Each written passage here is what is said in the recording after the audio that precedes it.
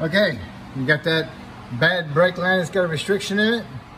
So what you need to do is loosen up your line right here on the fitting.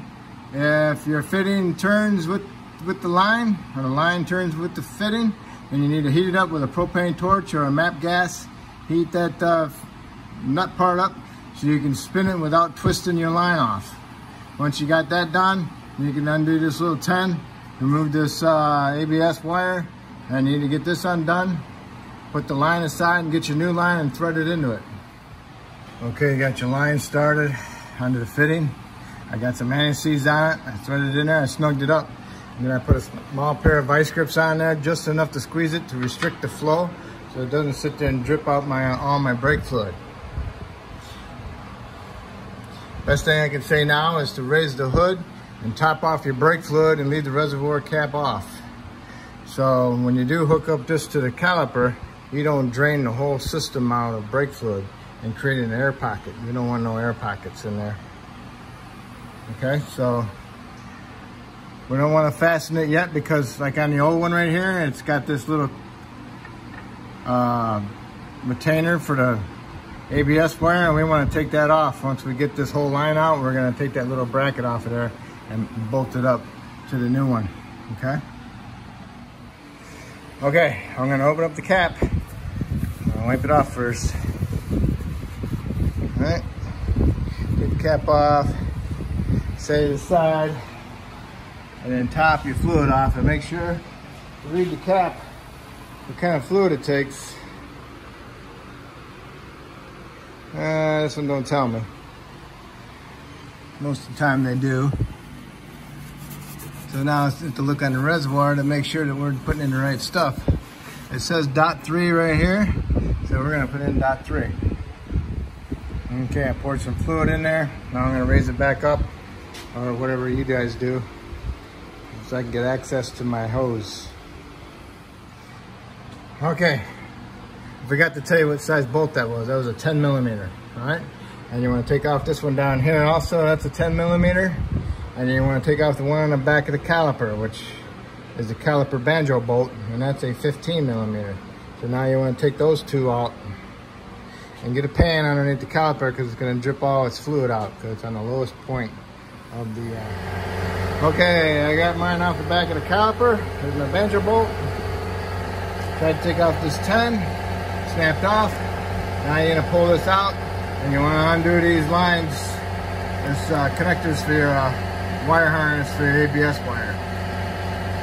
Get them out of there. Okay, I got the old line out. Don't throw it away because you still need to remove that bracket.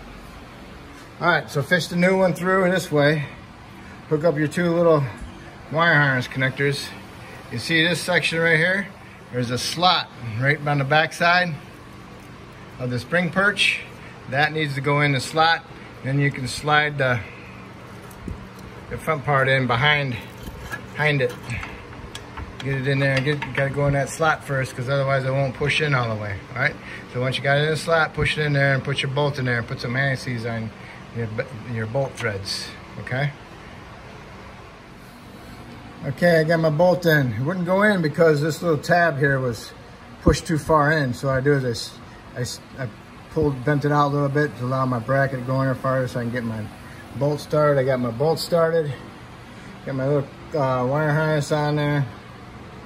Now I'm ready to do my banjo bolt under my line with my copper O-rings. And make sure there's no O-rings left on your bolt. Make sure there's no O-rings left on the back side of the caliper. Okay, make sure there's no gasket on there. Make sure this is clean. And then you want to take your line, let it hang, pick it up, and you want to turn it and lift it up and get it started in there. And make sure it fits right into that little thing, like a little step right in there. And then you're going to want to tighten it up, okay? Okay, the banjo bolt. It's a 15 millimeter, remember? And you want to torque that to 23 foot-pounds, okay? And one thing I forgot to tell you, what size the fitting was. That was a 12 millimeter. Sorry about that.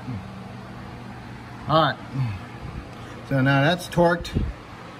So now we can go ahead and get that little bracket off of our old brake line.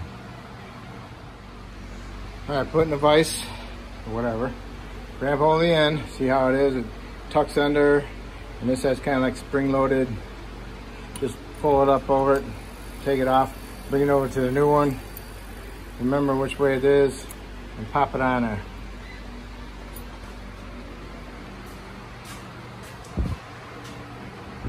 Yep.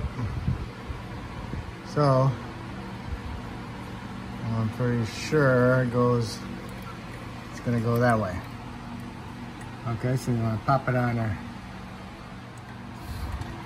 Having a hard time pushing on there, get a pair of pliers, get around it and squeeze it, and it pushes it right on. Okay, now you can put your bolt in there. Put some anti-seize on your threads.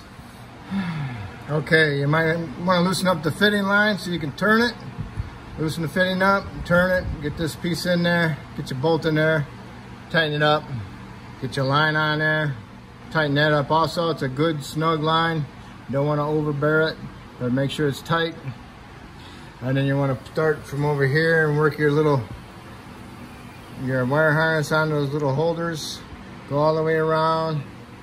And then what you might want to do is pull this tube off the rear end. Pull it. Make sure it's on the outside.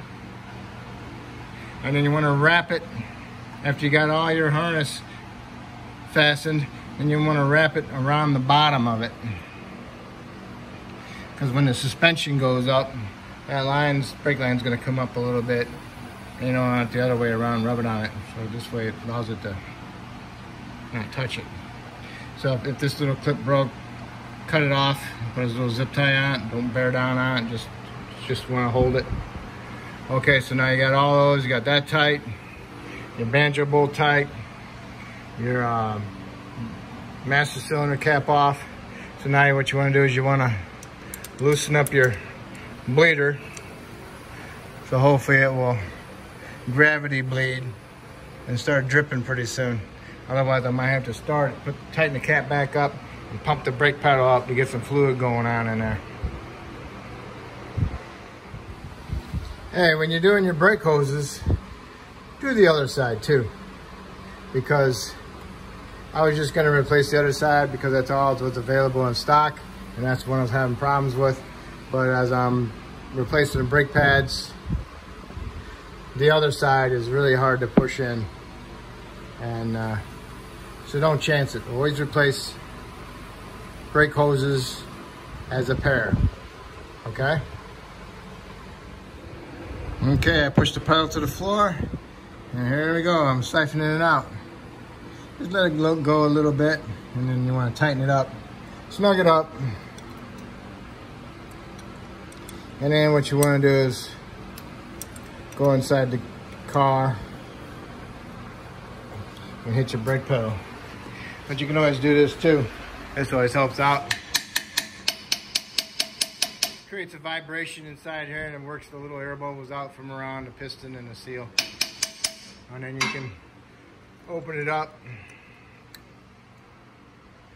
See if you get any air bubbles out of there. And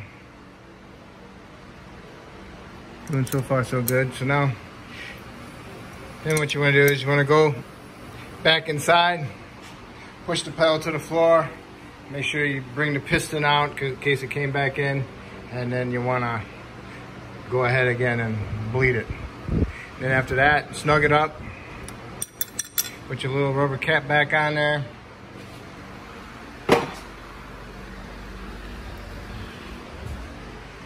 And then you're done. And you can put your tire on, lower it down, top off your master cylinder, put your cap back on. And that's how you replace a brake line. Okay, if I helped you out with this, that's awesome. Maybe you can help me out by subscribing. And if you already have, I want to thank you.